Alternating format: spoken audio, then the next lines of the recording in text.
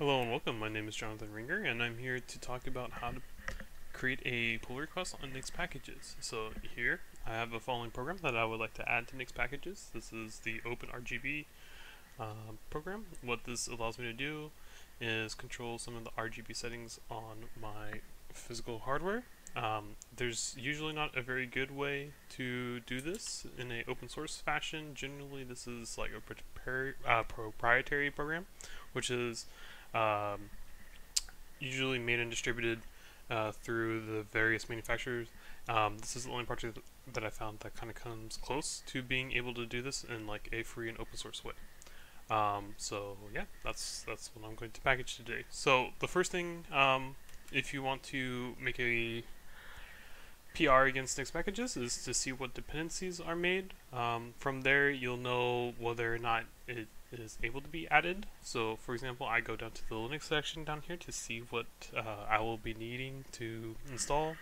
Most of the time they're going to be kind of oriented for Debian or Ubuntu, which makes sense. That is the pretty popular Linux distribution today. But you can see here that it needs some Qt dependencies, libusb, the hidapi dev package, as well as package config, which is fine. Those all exist within Nixpkgs, and so then I know that I don't need to do any additional setup for this package here. The rest of this instructions just goes through on how to build the package. So they use the qmake command, and that is a toolchain which is well supported with the Nixpkgs. Okay, so before we begin, I'm going to take a little side note on how to look at how to use different frameworks within Nixpkgs.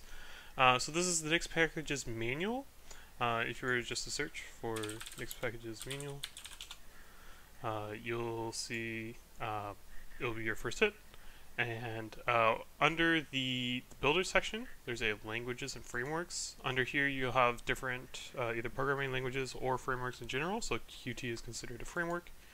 And here they have like nice descriptive instructions on how to use the Qt build toolchains within Nix. So here, this is what I'll be mostly basing off of for my expression. And if you want specific details on Qt, please refer to this. But let's begin. So first, I'm within the Nixpkgs repository here. I need to find a location for my Nix expressions to live. So we'll go into packages. Let's see here. Just like a top level overview over a lot of these. Usually they're fairly self-explanatory. Development usually refers to like programming languages and a few things that are used for like development of tools. But since this is just going to be a application, like a GUI application that I want to run, so like my best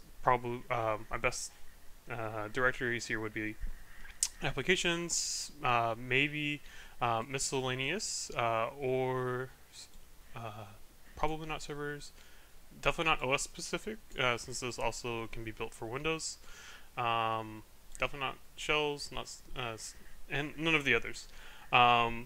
Top level is kind of a special one. That one is kind of just where everything else is listed. So this one is kind of usually not going to contain Nix expressions outside of just the ones that point to other ones.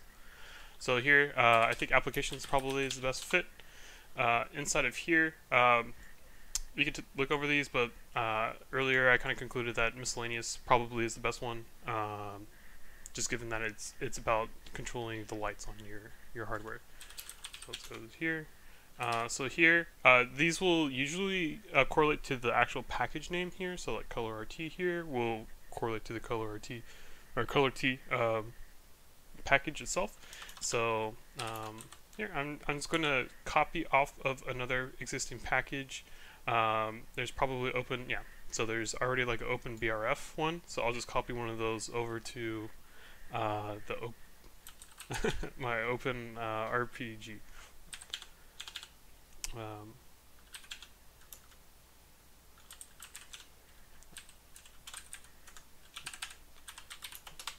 Okay, so we'll go into the OpenRGB file directory. We'll see that the pre-existing default.nix is there. Obviously, the issue right now is This is not. Let me just make sure. Yeah, okay. I just want to make sure I was in the right directory.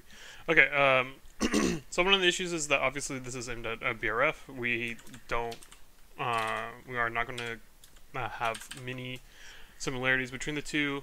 Server uses QMake up there, now that I see that. But here, name, using name explicitly is the kind of deprecated. We want to prefer pname and then set version separately. The main reason behind this is that we use a tool called Repoology, which is a website as well as a way for package repositories to kind of like display what their package version up, like how up to date things are. So we like to use that tool, and so we have to divide out pname version. To get the version, let's go back to the project. On GitHub specifically, we can go to the releases tab. So here we have 2 releases.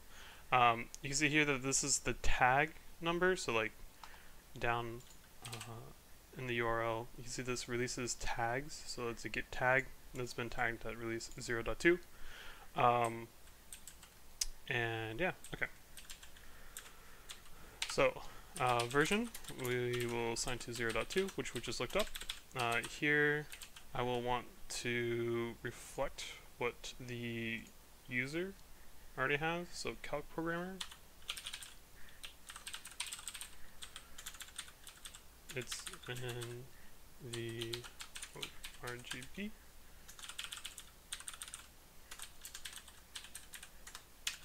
Repository. For rev, we could do rev tags release like that.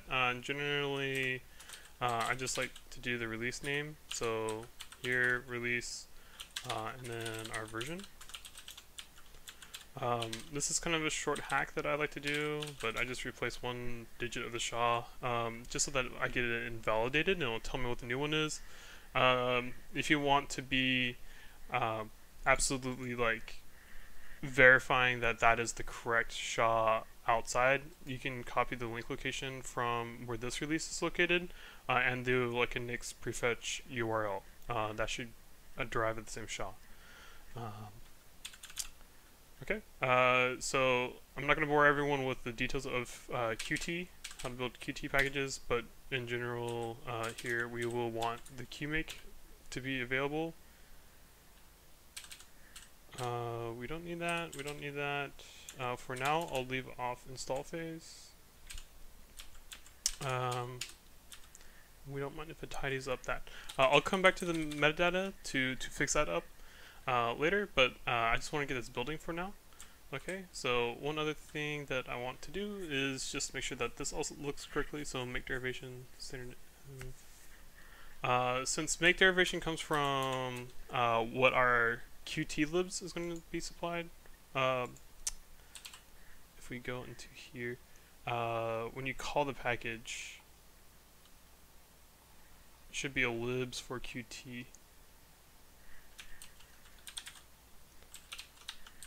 Yeah, so here adding a library, what we can do is we can do libs for Qt5 and then call package, and so then a lot of these things will just be brought in by that. So for example, this make derivation gets implemented through there. We don't need Qt base. We don't need this. We don't need that.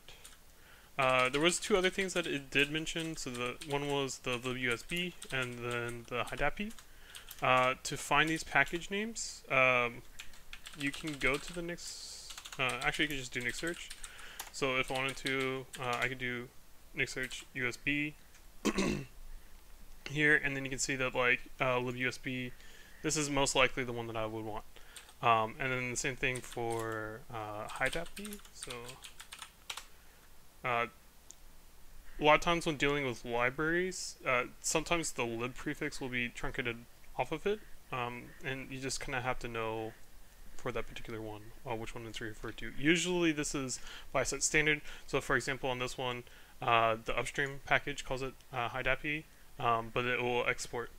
Oh, sorry, excuse me. That's a different package. But like for this one, most likely upstream has determined this name already for it, and then it's just a convention when you make the build outputs that you will have like a lib hidapi.so that's being exported. So, yeah, okay. So now that we have those there, let's add those build inputs to our derivation.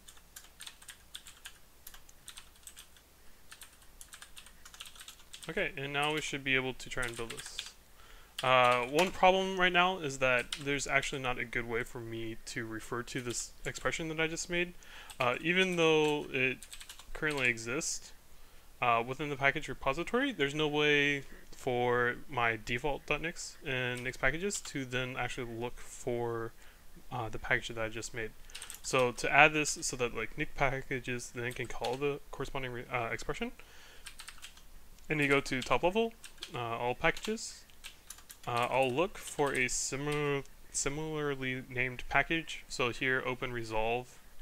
That sounds pretty close to what I would want. So let's just put it right alongside. One thing to look out though with dealing with all packages is that sometimes these scopes are meaningful. So here it's not. I'm at the top level. You can see that there's just only 2 spaces here. For example, there's also Linux packages that are also in here in like their own miniature scope by themselves. So they'll have 4 spaces of indentation, but they are special, and you don't want you just don't want to add your packages to like Linux packages dot whatever. So that's one thing to be careful of. Earlier I mentioned that we would be using the libs for Qt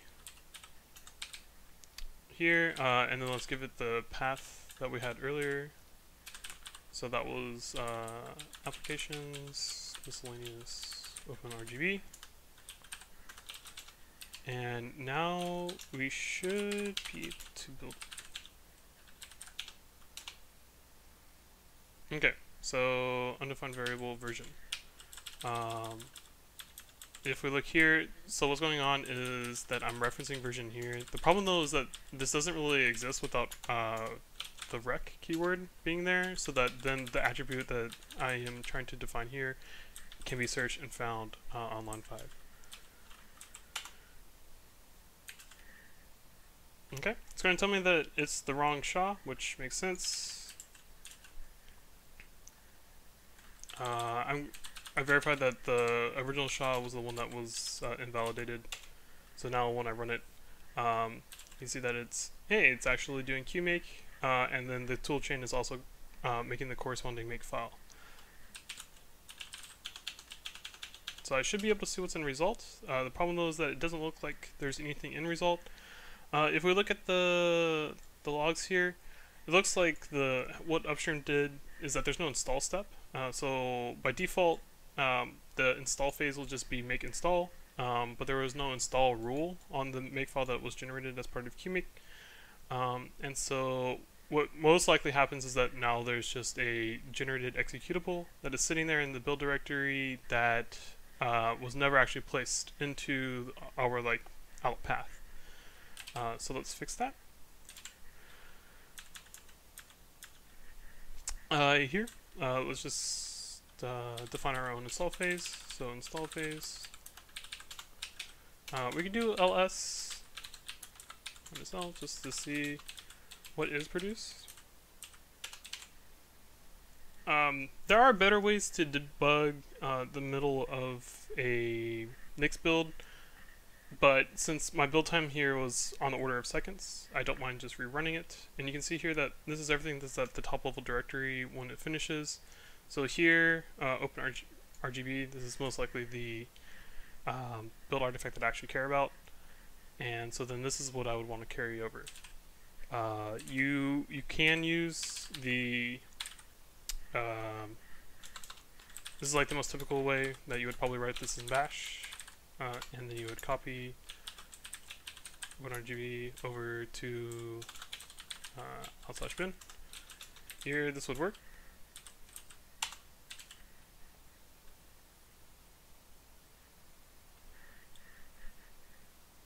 Okay, so if we look at the result, now there's a bin directory. One other thing to note is this OpenRGB wrapped. what happened is that my original OpenRGB file was replaced by a little wrapper script, which then is going to introduce all the Qt related variables into like running that program. So let me just open this up real quick so we can see. And here, this is what like the make derivation specifically for the the lives for qt5.call package. The make derivation that it supplies adds a wrap qt apps hook, and that apps hook will add this file, which will take my old binaries and then do this wrapping here. So you can see that like all of the Qt plugins will be correctly populated when I go to run this application. The other thing to note is that if we look at the, well, this is going to be a binary file, so it's going to be just an elf, but that's what happened. Yeah, so now we should be able to run it. We go here, so here's OpenRGB, and you can see that there's not a lot populated, most likely because it needs root credentials to look at a lot of the hardware devices. So if I run it as sudo, you can see now that it's able to pick up my one of my devices that has RGB on it, and this looks similar to what was on the splash page. So I think this, yeah, so this is somewhat similar. I mean, obviously this looks a little nicer. There's probably a few things that I could do with Qt. Also, if I had an actual desktop environment, I just have a window manager, I don't have a desktop environment, it probably looked even better. Spacing on this is kind of weird, but that's probably my own doing. Okay, alright, so now that we verified that it runs, that's great. For most packages, there will usually be a test suite. I don't know if this one actually includes tests. It looks like it's not. I will just say that my initial running the program should be a test. If it's a CLI application, one thing that you can do is you can do some help. Actually, I should. Is this able to print out help? Yeah, okay, so this is just running the actual command and doing help goes a long way to make sure that like it correctly linked together, that all of your dependencies at runtime are still visible. Even though I'm not doing like a GUI session, making sure that the GUI is going to run correctly. At least if there was ever a dependency that was bumped, which I rely on, like libusb, then I can verify that like, hey, at least this builds and I'm able to get it to actually execute. So I'm going to do that real quick. So let's do install check equals true, and then as part of my install check phase, I'm just going to say, hey, let's run the application that was installed there.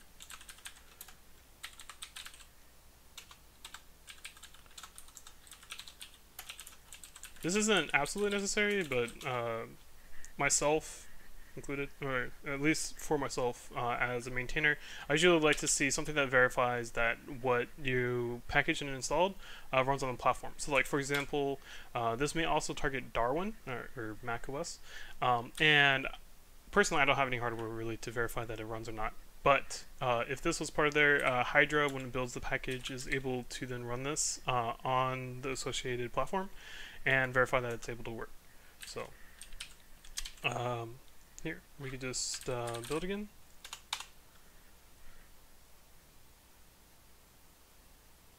And we should see now a running installCheckPhase. Running install test. If I did have the output, I'm piping it to devnull right now, but if I did have the output, then you would see it in between here and then the post patch. So, okay. Alright, so I think the package itself is in a good state. Let's just update some of the description here. Usually I just pull the title from here.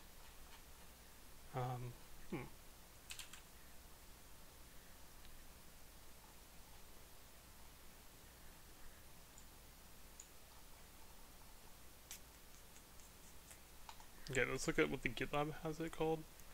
Open source RGB lighting control. Okay, so the description should be relatively short, so I'm just going to copy that portion of the description. One thing to note for the contributing.md, you should not have a period at the end, because it's kind of assumed that it's going to fit within like a small subject line. The home page generally can just point at a repository, so this is fine. Maintainers, I'm going to maintain this, so I'm going to put in my alias, which is John Ringer. License free, let's give that a little bit of a better one. Generally on GitHub, the license will be listed here in the top right hand corner, so GPL2. To look at what is available, you can use the Nix REPL, and :L will load everything at the current directory. Since I'm in Nixpkgs, this will also load lib, so I can look at lib licenses. And then GPL, I can't remember, it's 2, 2.0, 2 whatever, so I'm going to do 2.0, which will be GPL2. GPL2. Platforms, I'm going to do, let's just do all for now, and hopefully that works. It should work on all platforms that Qt works on. Actually, let me see if platforms Qt works. Sometimes for certain frameworks, like there will be like Mesa platforms, for example. Some tool chains will have their own platforms defined, but that doesn't seem to be the case. So we'll just say all. But other than that, this looks like it's largely able to be completed. If this is going to be your first PR into Nixpkgs, just remember that you also need to include yourself into the maintainers list. So what that looks like here is, if I go into maintainers, there's a maintainers list here, and this holds every single maintainer here in the Nixpkgs repo. So you'll just want to pretty much copy someone else's entry, substitute it with your own information, and use it as a separate commit. But if you're already added, then you should be already there. And this is where this John Ringer attribute comes from, is that there's a John Ringer entry in the maintainers list, and so then this lib.maintainers is just pointing to that. One other thing that I like to do is just clean this up a little bit. I don't actually need standard env anywhere, so I can just make this into lib, and that looks good. Yep. Okay, for the other part, actually submitting it, so let's make this into my own branch, OpenRGB.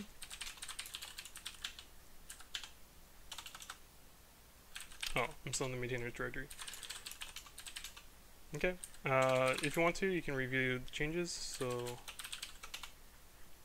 yep, that looks good. That looks good. For the commit message, you should always have the install path. So here we entered our OpenRGB, and we will init at the version number that we specified in the next expression. Oh.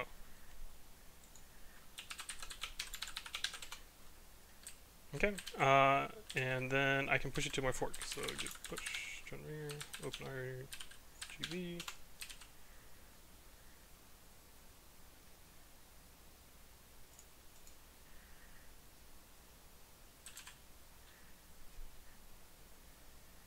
And you're done. The subject line will be carried over from your commit, which this, if you only have one commit, otherwise it goes to the branch name, so you may have to change this. But for me, this is exactly what I wanted. RGB program for control.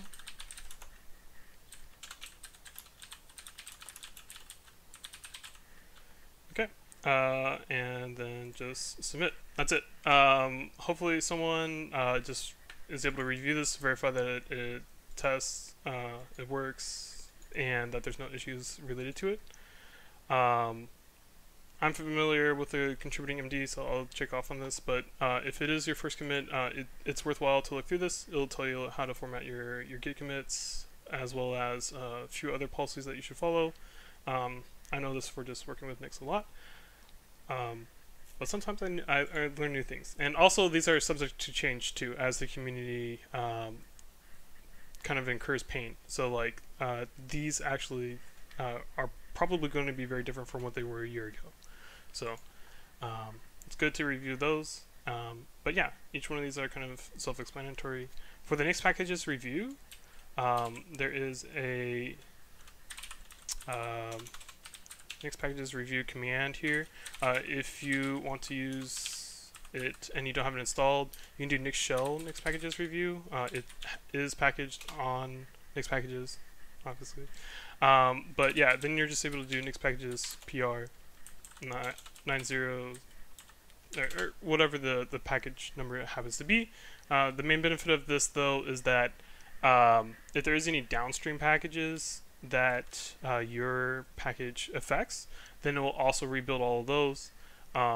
If it's like over 100 packages, maybe your system probably like can't handle that, like because some of these rebuilds do become very resource intensive. But if that's not the case and it's just a few packages, I would highly recommend doing Nixpkgs-review. That way, if there is just something where it's like, oh, this other thing kind of just got broken by me, like it's nice to see whether or not there's a regression. That's the main reason why we include it here, is that if I do something to like a Python package, and then there's 20 other Python packages that are affected by it, it's just nice to verify that I'm not introducing any regressions where something downstream used to work and now no longer does. But once this finishes, I should be able to verify that my package is good to go on Nixpkgs. And yeah. So you see here, one built, and then I'm able to review it. Yep. So if I, as like a maintainer, this is what I would do, is that I would do Nixpkgs PR of the PR number, and then look through and make sure that it actually works, it runs, that the GUI opens, and this also will usually spot issues where like maybe they ran it on Ubuntu, and Ubuntu it works because of the NPR environment, but then on Nixos it's missing some dependencies, and so then we can fix it so that it works for all use cases. But with that, I think I'm done with this package, and thank you for staying tuned.